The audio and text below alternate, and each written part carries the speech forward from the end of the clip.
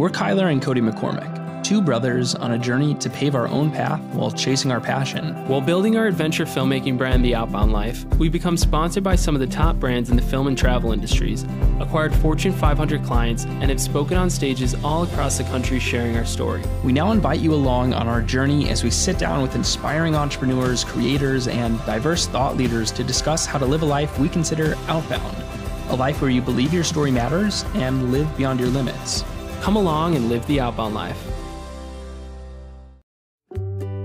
What's going on, beautiful people? I hope you're having an amazing day, no matter when you might be listening to this podcast. Today, we're sitting down with the one and only Mari Takahashi, better known as AtomicMari. Now, we met Mari years ago in a really random way, right? Like, I don't know how these things happen in life, but we ended up speaking on the same panel as her at South by Southwest. And this was back in the day that events were a thing. And remember, when people used to go places? Yeah, well, we'll get into that story later, but Mari is a professional ballerina turned internet personality and gamer. Like the typical life trajectory. She was the third person to join the wildly popular YouTube brand Smosh, with channels totaling over 40 million subscribers.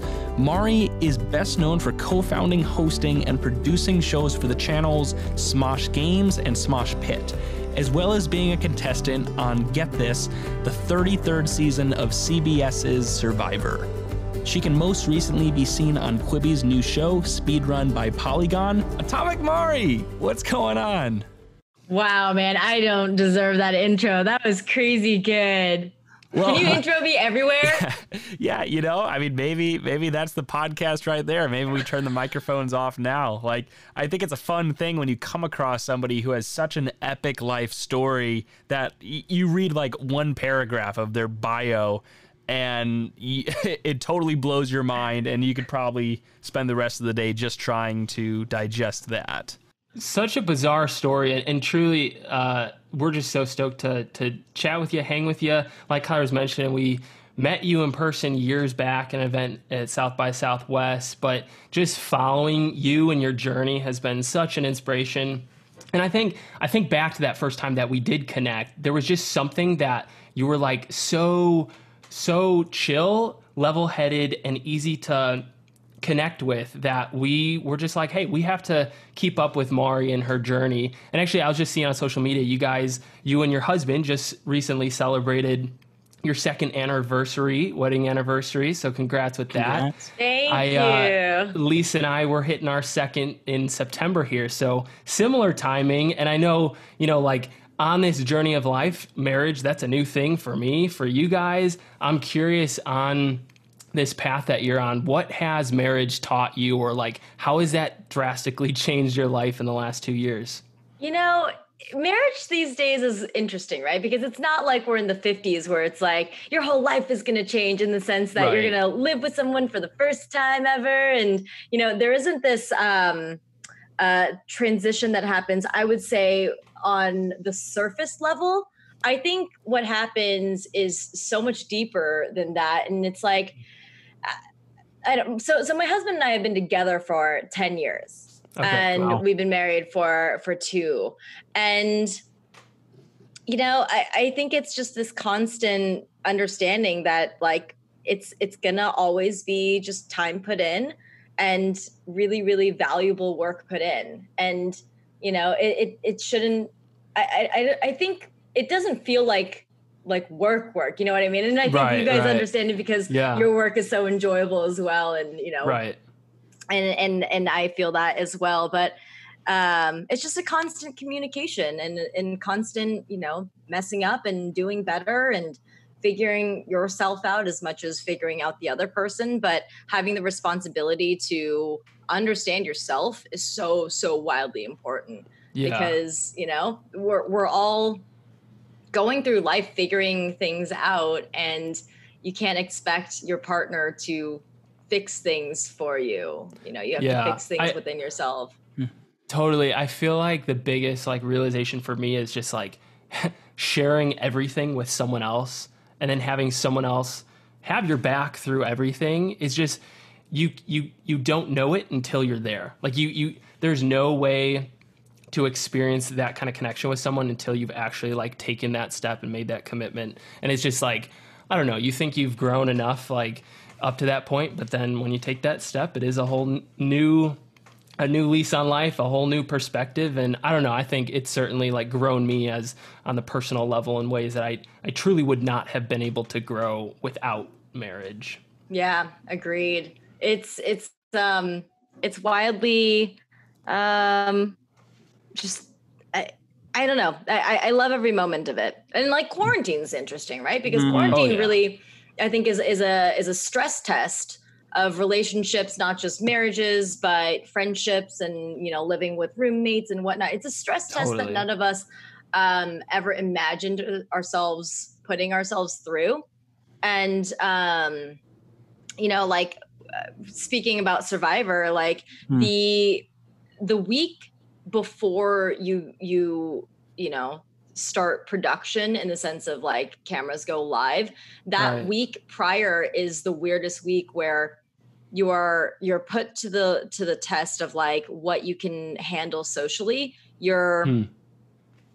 You're stuck in an area with people that you don't know, that you're not allowed to talk with or interact with, but they're just around you. You can't speak to anyone that there's internet, phone, email, everything has been ripped away from you. I didn't realize that. And like, how do you do in a situation like that? It's such a weird bubble of a situation that I have a hard time explaining it to people. Interesting. But I think we're all going through it in a sense where it's like, how do you explain to somebody who's not going through quarantine?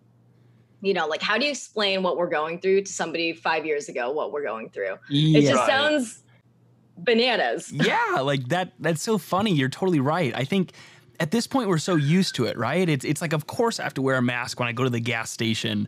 And Survivor for you was like something you'd never experienced before.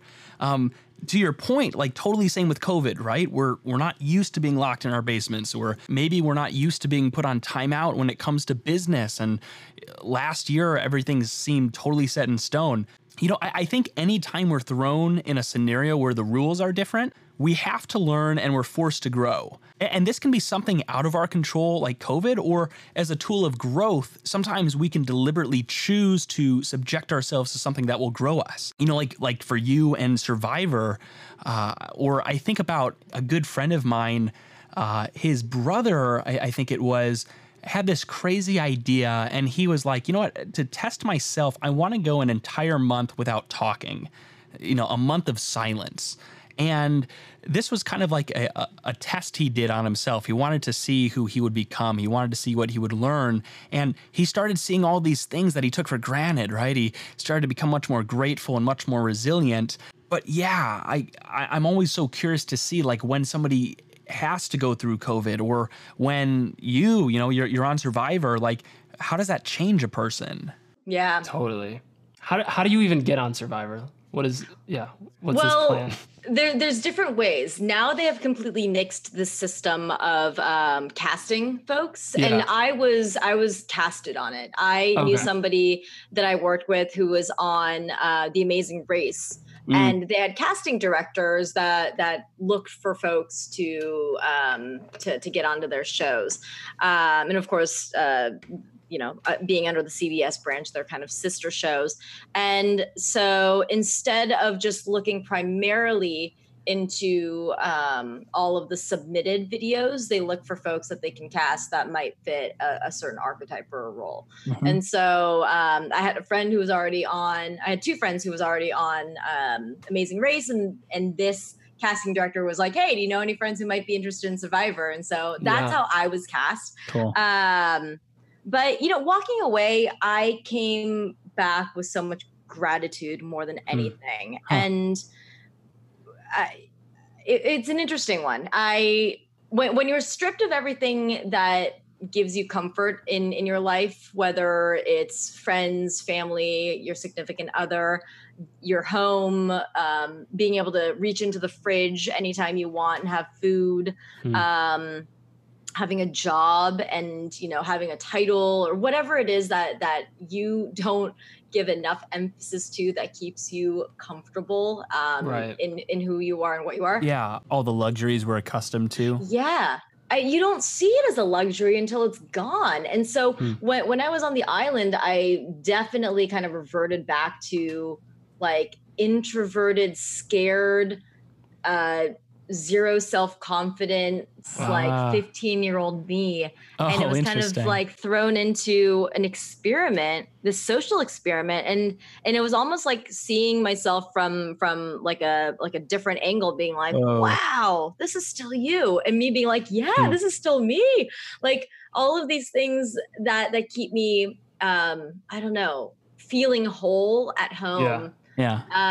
Is still not enough to kind of build up who I am without it all. And so it was a wonderful life lesson. Oh, wow. A terribly difficult one. And you know, like a huge kind of like slap in the face of like, you're not as, you know, you're not as much as you think you have built yourself up to be. And so it was an entirely new experience and something that's, I think, pretty hard to emulate without throwing yourself into a really, really difficult situation. But I really think that the things that we're going through right now worldwide, like it really is a stress test that no one really thought that they would have to go through their lives. And I think a lot of, you know, we're peeling a lot of layers and I was going to say, like, I feel like very few people go through, or I should say up until COVID, I feel like very few people could ever relate with something like you going on Survivor and having that kind of experience where all those things of life are all stripped, all those comforts. And that's where, like, I think you probably walk through that and then you're like talking with friends or family or whatever about that experience and people just can't relate because it's like, it is just such a different experience. And I do think COVID in a way, it is an experiment basically for us to all to go through to see how we're going to perform and have a lot of our stability of life taken away. Uncertainty is brought into the picture. It's like this sandpaper coming in, right? Everything you know, these routines, these luxury, you know. It could change. And we still, we're months in, and people still don't know what next year is going to be. Like, you can't plan, like, are you taking a trip to Europe? Are you booking these jobs? Or like, you don't really know what to do because it all might change, which is such an uncertain kind of feeling. But 100%. That was so interesting how you worded that, how, you know, you go on the show and maybe have all these expectations about what it will be, or here's going to be my strategy going into it. And then you find yourself, it's as if this exoskeleton is like thrown out completely. And here we have 15-year-old Mari, who's just like, how do I survive here? You know, it's been interesting over the years for Cody and I. A big part of our passion and different projects we've gotten to work on has taken us on, you know, sometimes these sort of wild expeditions. And I remember one of them took us to British Columbia. Have you been up to BC or Banff area, any of those at all? Yeah, it's been a while, but yes, I have. Yeah. Beautiful. Yeah. Or Cody, was it actually? We were in Jasper for that one. Yeah. Which I think is Alberta. Yeah. But, you know, anyway, you're thrown into this sort of expedition that you have people who they have the maps and they've planned everything and they're avalanche certified and these are your guides. And very quickly you start to feel your, like, whatever prejudices or opinions or things about the people you're stuck with that you have, those just sort of like dissolve when you're like 6 miles into this thing. And the only thing you could think about is like, oh my gosh, if I had one more Cliff Bar, my life would become the best thing ever. And I don't have that right now. So that's really cool to hear about. I mean, what a crazy experience to be on Survivor. I'm curious. So you ended up on Survivor, but I want to rewind a little bit and hear about, you know, little Mari growing up and where this journey, you know, starts with becoming this ballerina from what I understand, a very young age, and then eventually going in totally other directions. Can you bring us back to when you were a kid? Sure. So I'm a second generation ballerina, meaning my mom was also a professional ballerina and then a teacher. So I was a studio brat from the time I was born. When I was 2.5, I started ballet classes. And, you know, I just, growing up, I just realized that ballet would be my destiny in the sense that, like, it's the only track that I was put on by my parents, and then the only track that I thought that I could be on. And funny enough, I was having this deep conversation with my stream last night of like I guess the things that our parents project on us sometimes, and me being not only a girl growing up in a very traditional Japanese, and oftentimes misogynistic culture, and also being the younger of two siblings. My brother is 9.5 years older than I am, so oh wow, I pretty much grew up kind of like an only child. And so between those two things, I feel like a lot of feelings were projected on me of like, you don't have to do all the work. You're fine. Like, we'll take care of you. And don't worry about your future. It's already kind of laid out for you. And by doing so, I feel like from my parents' side, you know, they were doing as much as they could to not only protect me, to make sure that I was going to be able to feed myself as an adult, and, you know, put me on a track for success. And I think from their angle, it was out of love. It was out of wanting to do the best they can do as parents. But from my angle growing up, I started to really question my ability to do things on my own. And I questioned just my scope of like being able to put my hands into other things. And so ballet was really the only thing that I did. No extracurricular activities. I always wanted to play soccer and just like kick stuff, you know? But yeah, from 2.5 all the way until I graduated high school at 17, it was the only really thing that I did other than school. But I was already leaving school midday at lunch in order to start ballet early. And so from 17, it was kind of, you know, the mindset that I would go into this full time with the company. And I really, really, really fought my parents to go to college. And so they said, okay, fine, you can go to college. Interesting. And usually it's the opposite. Yeah, right? you're right. And that's the typical story, right? yeah, and especially for like Asian families, I feel like it's the typical where it's like, no, Asian families are very adamant on like, you have to become a lawyer, a doctor, a nurse, you know, like on that track. And funny enough, my brother did. Okay. I was interested to hear his path. Okay. Gotcha. Oh man, my brother and I are total opposites.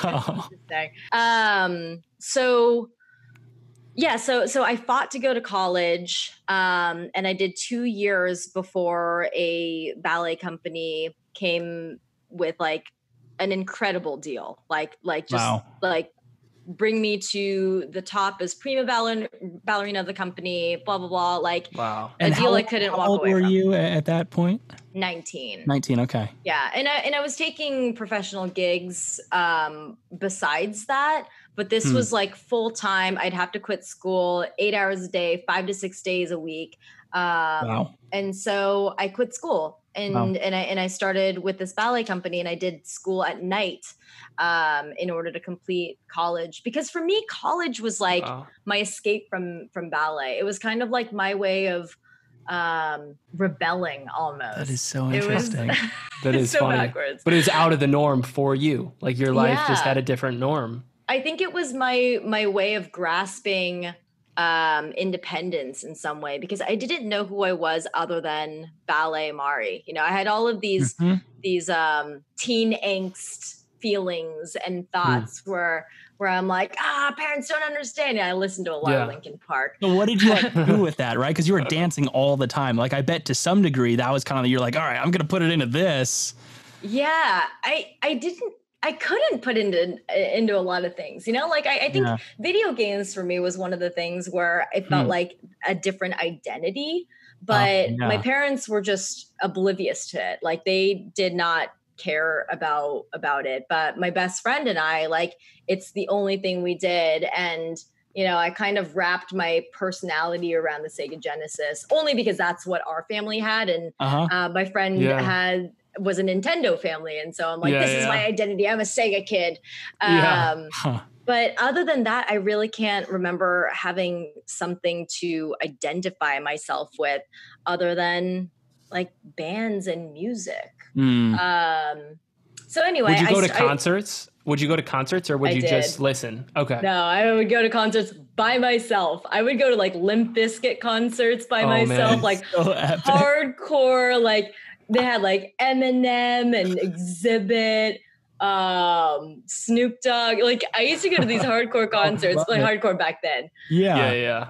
But yeah, I remember going by myself. But yeah, so I started with the ballet company and it's kind of like I threw in the towel as far as like reaching beyond that. And it's weird. It sounds a little, like high horsey because there are so many people who dream to become ballerinas. You're at the pinnacle of what like you could do in this one arena and you're like, this isn't me. Yeah. And it's like a part of me fell in love with the idea of this is it because of my peers. There were so many folks around me in the ballet company who was just like, they work tirelessly to get here. And I feel like this was a destiny that was just laid out for me. And I couldn't get to a place where I really felt enough gratitude for it. And at the same time, I felt like I wasn't going to do anything else. And so I just had to make the most of it. It's almost like I threw in the towel and gave up when I was 20. I'm like, this is the rest of my life. I always say my life trajectory was dance ballet until my hips break and then teach ballet until the day I die. Like that was the life trajectory, nothing else. So until YouTube came along. Yeah, clearly you're not on that same life trajectory right now. What happened? Like where was that shift? How old were you? Well, at 25, I believe. Yeah, I think I was 25. It was, or maybe I was 24 at that time. I think I might have been 24. It was the summer, and during the summer, our ballet company would be off schedule. So we wouldn't be getting paid for, I think, like 6 weeks. Okay. And so during those 6 weeks, like we would all just scramble. We would go on Craigslist. We would go on what was it called? SF casting, basically casting sites to get any side gigs. And so I did everything from being a magician's assistant. I used to do, I used to don like a tutu and be like a ballerina at like kids' birthday parties. I would basically do anything to just get a few bucks. Yeah. You're like, but I'm real. I'm a professional. right. And so one of the gigs that came through on SF casting, which is basically a Craigslist for actors, musicians, whatnot. For a internet channel, they needed somebody who spoke Japanese for a sketch comedy piece, and it paid $50, and it was in Sacramento. Deal. So I was like, done deal. Wow. Yeah. This is me. I can speak Japanese, and Sacramento's 2 hours away. So love it. I get the gig. I go to this place. Ian and Anthony are there. I don't know who they are. We're just Ian and Anthony, just two fellas. And at this point, this is 2010. They already have 10 million subscribers on Smosh, which in 2010 was a huge deal. They were vying for, I think, like number one on YouTube, like most subscribed. Insane. But like I think they were like maybe like top 10 at that point. Sure. And so we're kind of like just talking.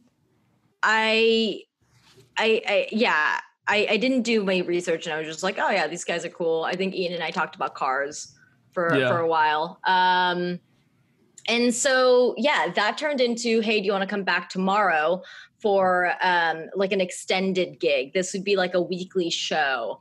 And I said, maybe. I almost didn't show up. Because I was like, it's another 4-hour drive, 2 hours there, 2 hours back.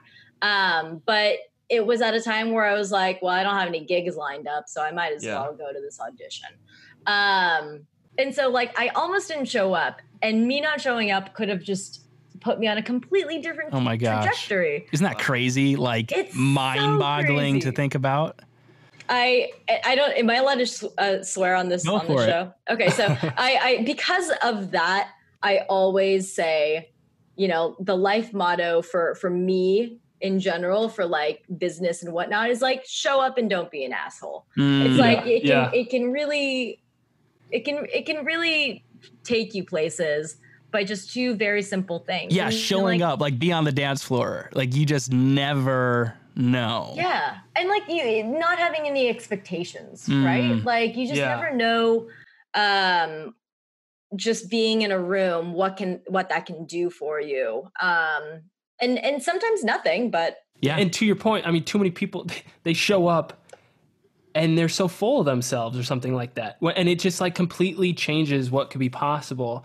And actually, like to that note, I think I remember you sharing that line with us at South by. Like that was like we had, it was like a short conversation, and I remember you sharing that. And I just remember how you were so humble with how like you have accomplished so much. And I think we'll continue to kind of get into those things, and it's so exciting. But it's just like you're so humble, and you're still so humble. And you don't see that a lot of times. And that, I think, at least to me, those are the kinds of people that I look up to, because people that can handle, getting somewhere in life, having some, all these accolades under their name or success in, whatever, however you define that. It's like to not get full of yourself is such a hard thing. Mm-hmm. So it's the people like to still be a kid, to still goof around, to still have fun, not take yourself too seriously. Like it's not about, or at least don't be mean. Don't be mean. Yeah. So I don't know. I just wanted to add that on. Like I see that you take that line to heart. I appreciate it. I feel like, and you guys have met incredible folks from so many different walks of life. Like I feel like we have met too many folks who have done so much more than any of us who are not mean and who are still able to just be humble. That it's like, how can you possibly, act anything less than just nice to folks? Love it. Yeah. But anyway, so you showed up that day. You went to the gig. You're like, let's do it. Went to the gig, and like me being like a pretentious ballerina, I thought this was going to be like a real audition. But lo and behold, I walk in and it's Ian, Anthony, and their director, Ryan Todd, who had been with them for almost a decade as well. It's the three of them in this strange, like oblong, like meeting style type of room on one end, a really crappy camera on the table, and me on the other end, on the other side of this oblong, like hallway of a room. And I forget which question they start with, but like I'm expecting like, what sort of like working hours are you thinking? Like, what can you bring to the table as a producer? Have you edited before? I'm thinking it's like an audition. Like, what's your greatest weakness? Do you work too hard? Yeah, right. I think they open with like, so what's your favorite Pokemon? And I'm like, what? I think it's me being a pretentious ballerina where I'm like, what is this unprofessional? What is this? Yeah, excuse me. And so they have these like lines of questions that are ridiculous. Like, what are 3 things that you would bring to a zombie apocalypse?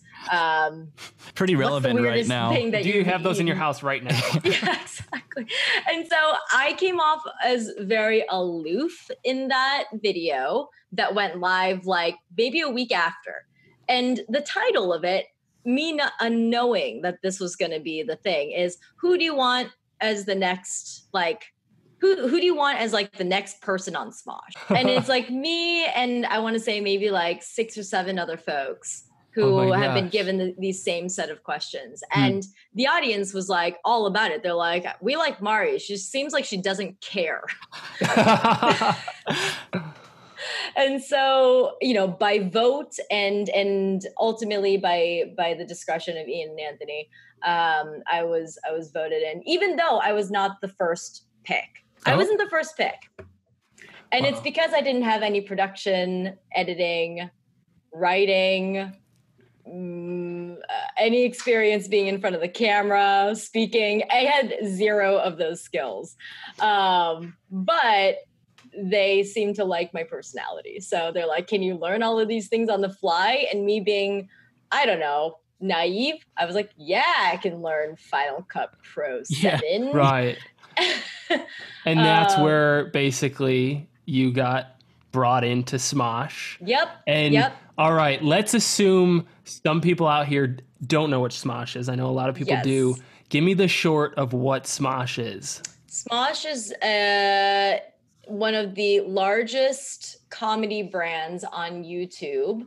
And they've been around since 2005. I came in 2010, and it still continues to build upon, internet humor, comedy, and improv sketch comedy. That's awesome. And are you spending most of your time right now on that? Is it completely changed since then? What is like daily life right now? Oh yeah. So I departed in February of this year.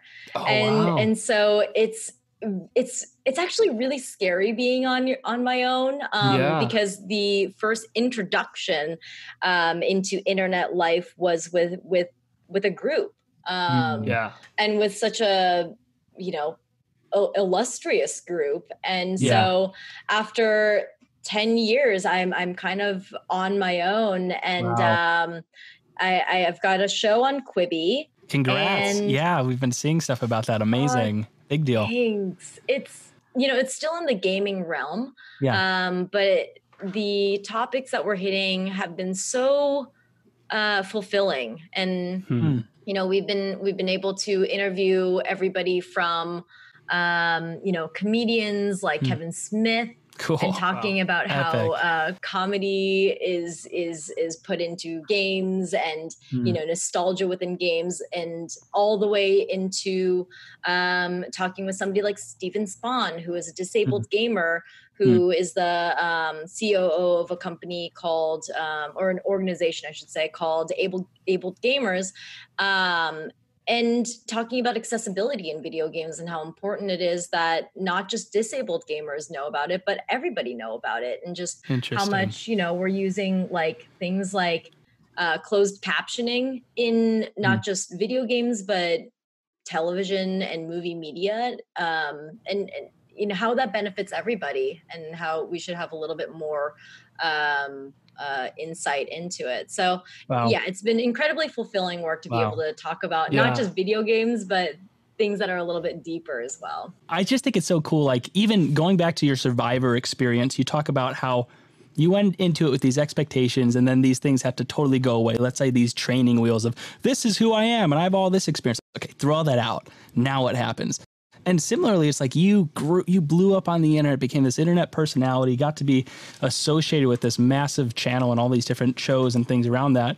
And now it's like you kind of get that amazing, fresh, exciting, exhilarating, terrifying role of like, once again, being that student. And you're like, okay, now more training wheels go away and it's just me. Yeah. Let's see what happens. Like, what's that been like? Because I'm sure that's just, one of the things you're working on right now, this Quibi show, Speedrun.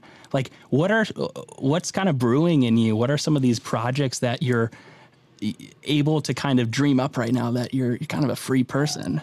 Well, I don't know if I can talk about it too much. That's fair. Still a little bit in the works, but there's something within esports that I'm very, very excited to tap into. And, as much as esports is tied into gaming, it is still such a different segment compared to what I have been in, because I've always been on the entertainment side of it, playing for fun, as opposed to esports, which is competitive and playing specifically for rank purposes. But it's a whole new monster that I think is still a baby monster. I think it's only going to get bigger. Absolutely. And so, hopefully we'll be able to announce in a little while. Wow. But there's something very exciting brewing in that. But amazing. I think you tapped on something really important there, which is, the word student, and being lifelong student. And I don't know if it's a concept that is like hammered into us enough. And perhaps like we have to learn it as adults. Yeah. Why do you think that is? Why is that not? Because listen, when I talk to like yourself, amazing people, you guys seem to get it. You're doing it. You're like always learning, looking from new perspectives. But like, I don't know. I think you're right. I don't think that is like the norm, the cultural, just like default. Like, why is that such a...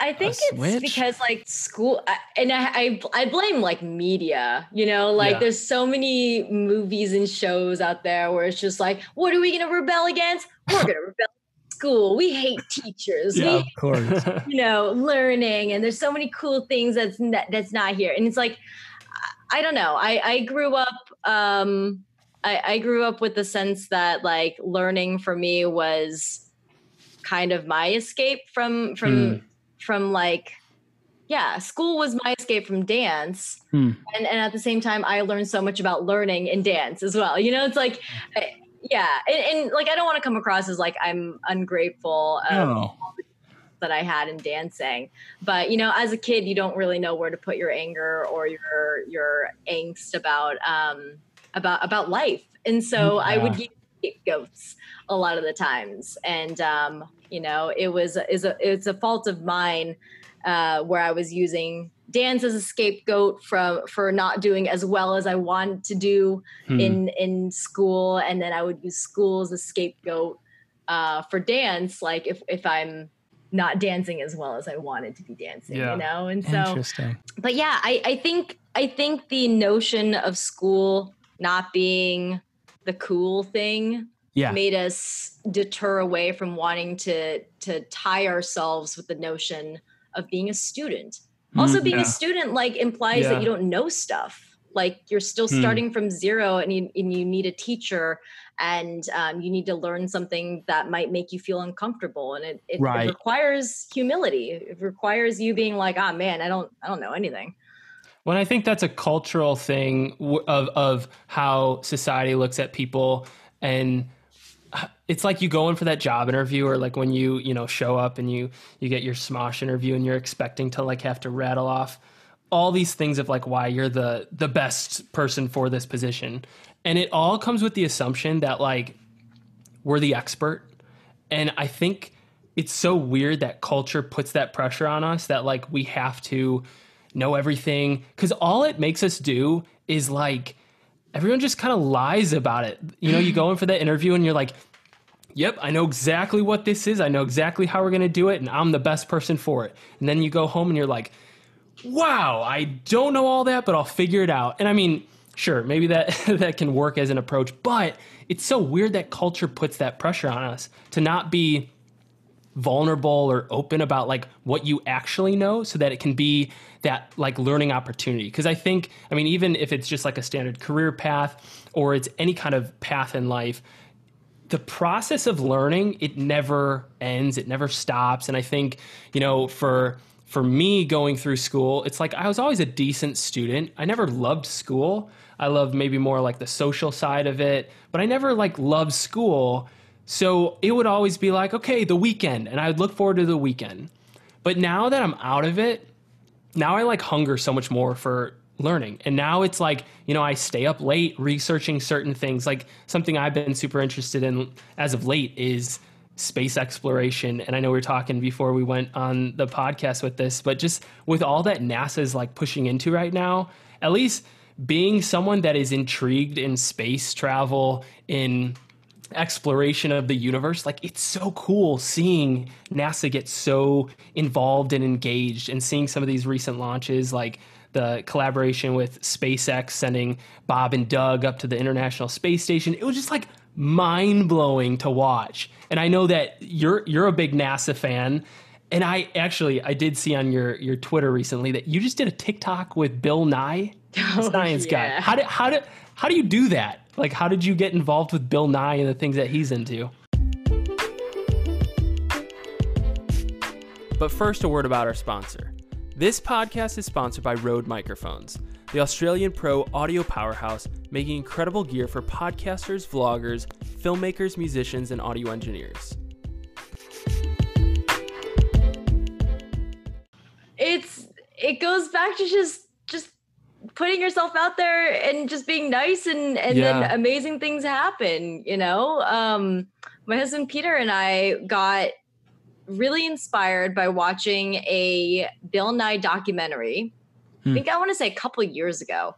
And, you know, it was mostly about climate change and the things that he is really passionate about. But at the very end, he's like, and my organization, the Planetary Society. And we're like, what's the Planetary Society? And Google. so we just kind of reached out to them and we're like, hey, we don't know how we can help, but we want to help. We're not experts. We are fans of space, but by no means are we engineers, educators, or anything like that. But we want to do anything we can, and we think you guys are cool. And that's really where that relationship started. And they're like, we're just stoked that you're stoked. And we're like, we're stoked, you're stoked. And so we kind of just got to know the folks who run the organization. And you know, it goes back to the notion of being a student, right? Because I think you guys touched upon like feeling like you have to know everything. And when you're a student and when you're a kid, you feel like you can't ask these stupid questions. Otherwise you come off as like being the stupid kid. Yeah. And I think I grew up with that. Like I wouldn't raise my hand because I'm like, well, what if I'm the only one who's thinking this? Yeah. Same. And big time. Yeah. And as an adult, you realize everyone's wondering, but no one's asking these questions. Yeah, there's like one hero in the room who's like, well, here, I'll raise my hand. And everyone's like, oh, thank God. But you kind of don't register that until you're an adult. And, you know, like maybe kids these days are different. Perhaps the, you know, Gen Z has got it right. But I became really scared of not knowing enough. So I would just kind of retract from things that I enjoyed. And space has always been one of those things where I'm like, oh man, it's so cool. But I'm just too dumb to be in the room.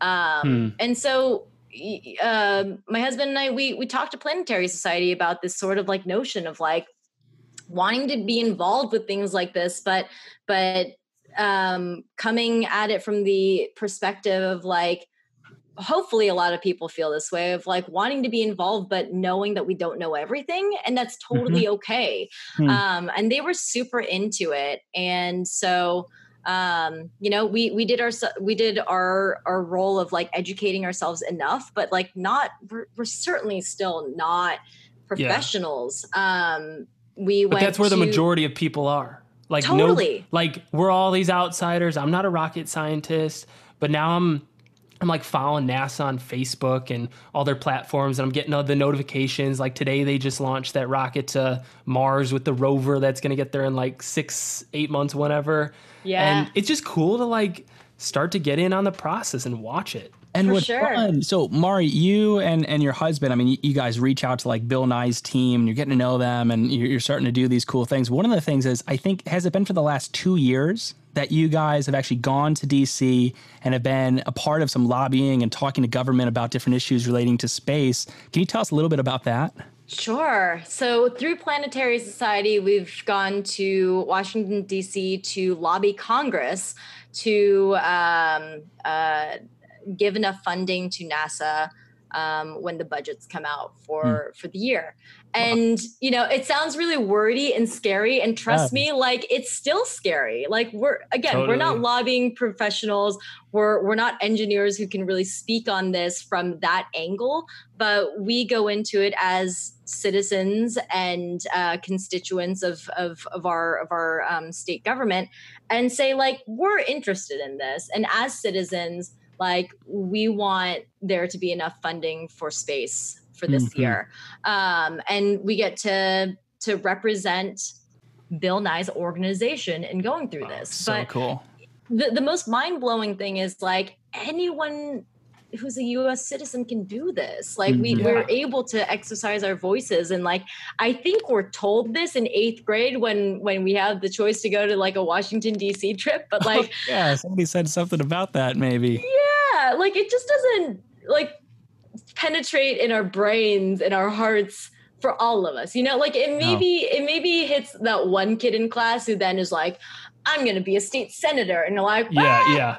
Joe, And they do it. Joe's going to be a state senator. Okay. You go, Joe. But like, I think the point to drive home is like, we all have the, not only the ability and the right to, but in some cases the responsibility to speak to our government and say like, this is okay or this is not okay. This is what I'm passionate about. And Pete and I are proof that you can go as just fans of space, as citizens, and just say this is what we're interested in, and it's important to us. And they very much give us the time of day. Like That's we cool. went to as it should be. Yeah, that's awesome. Pete and I were sitting down with Nancy Pelosi's office, Kamala Harris's office, like, NBD. And we're like, just folks. We're just folks. Yeah.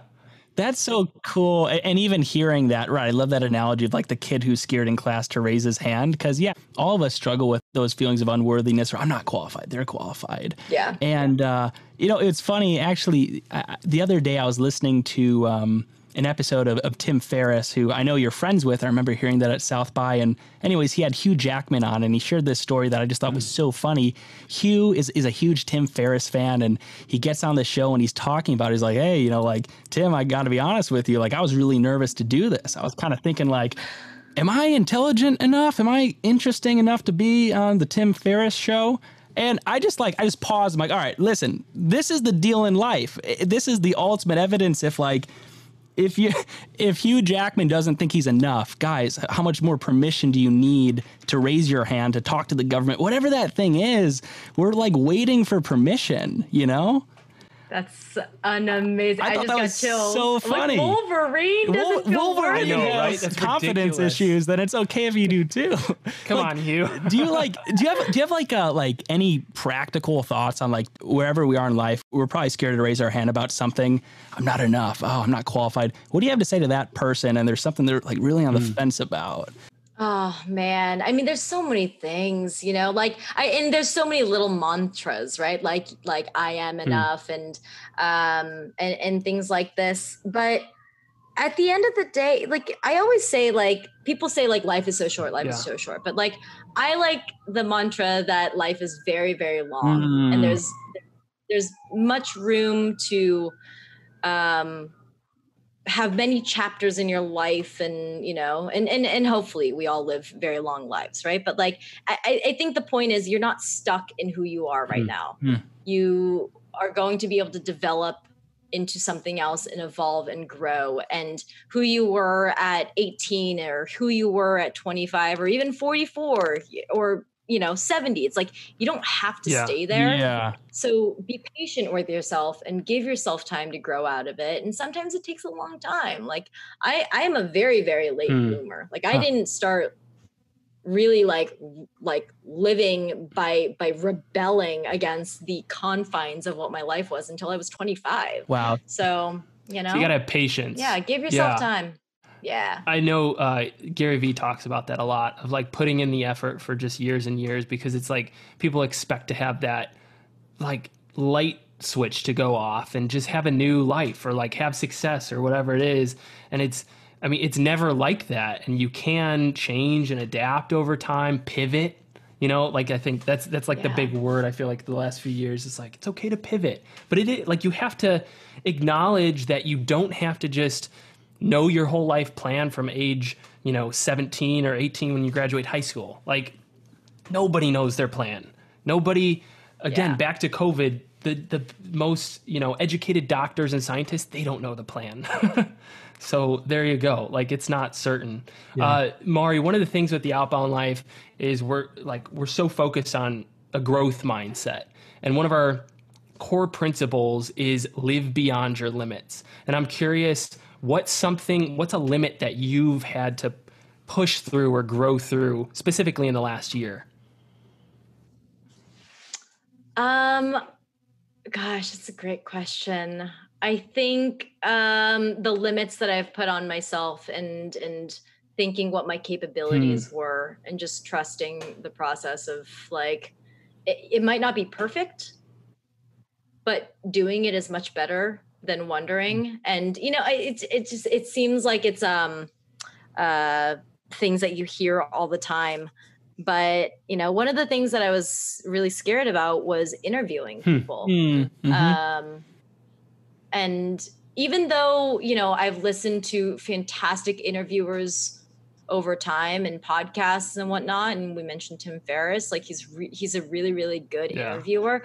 I just was always scared of like, A, asking people for their time, and B, carrying on a conversation that was meaningful for the other person.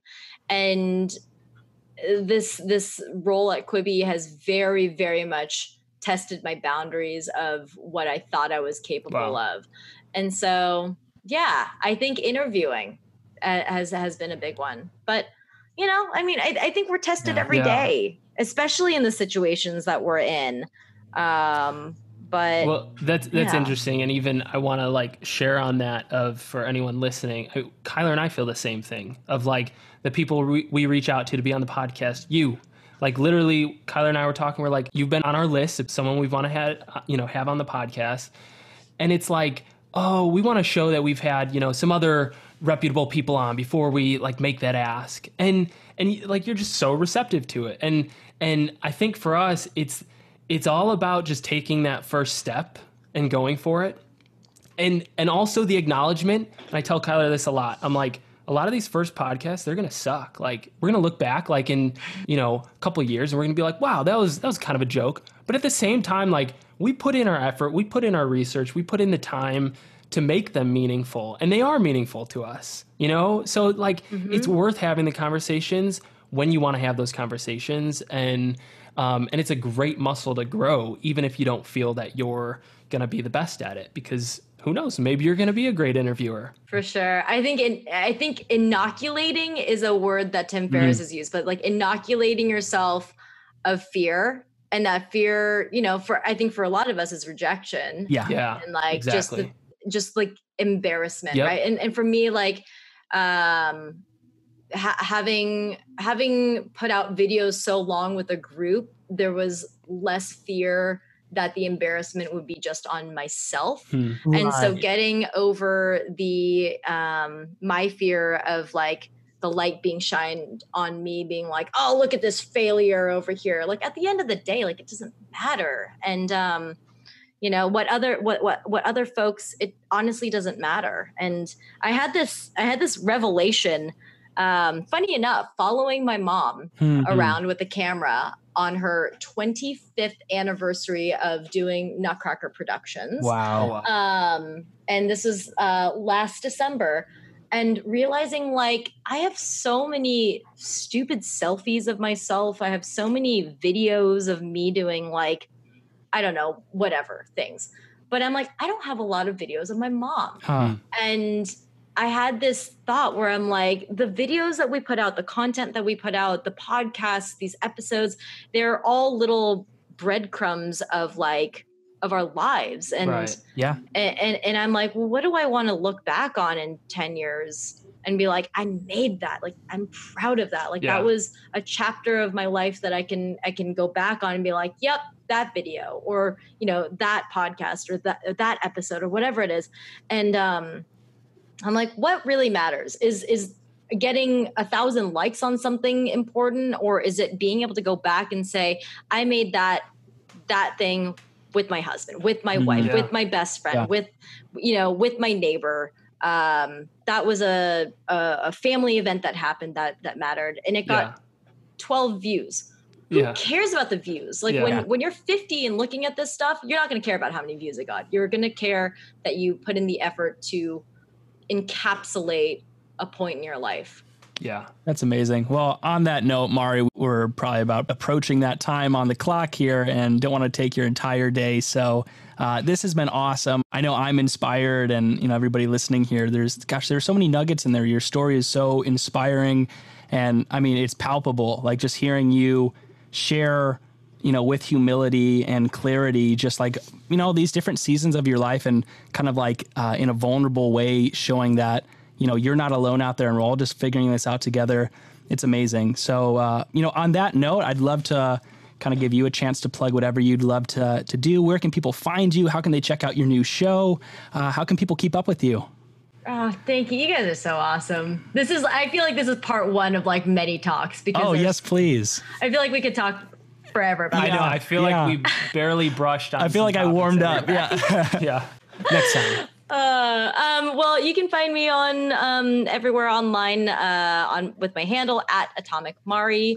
And if you happen to have Quibi, then look for the show Speedrun.